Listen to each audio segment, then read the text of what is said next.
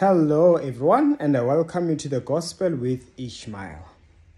She is going crazy.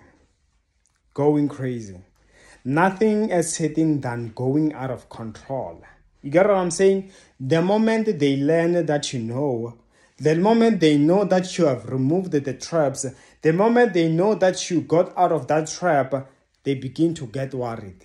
Have you seen movies where the villains, when they see that the person who was kidnapped or things have been ruined, how out of control they get, how crazy they go? Let me tell you, even your adversaries, when they see that you have made it, when they see that you are still alive, you did not die from that sickness, they lose control.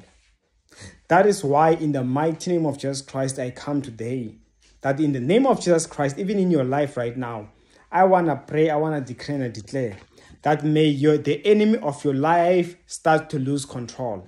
Anything that the enemy has been wishing against you, may such things never come to pass. May your enemies be embarrassed. In Jesus' name I pray. Amen. My details on the comment section below. See you next time.